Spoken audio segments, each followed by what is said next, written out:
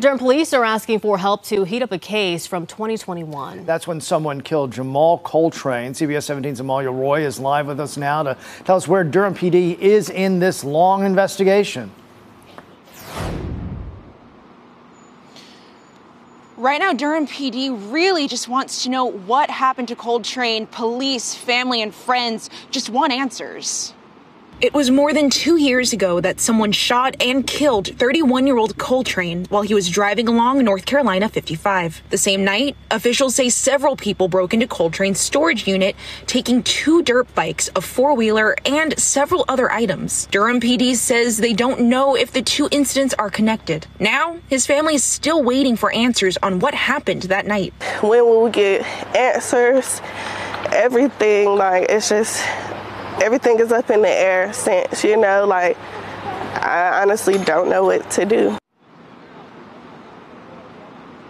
Durham PD says this is still very much an active investigation, which is why they're really imploring the public to give them any usable information that they have.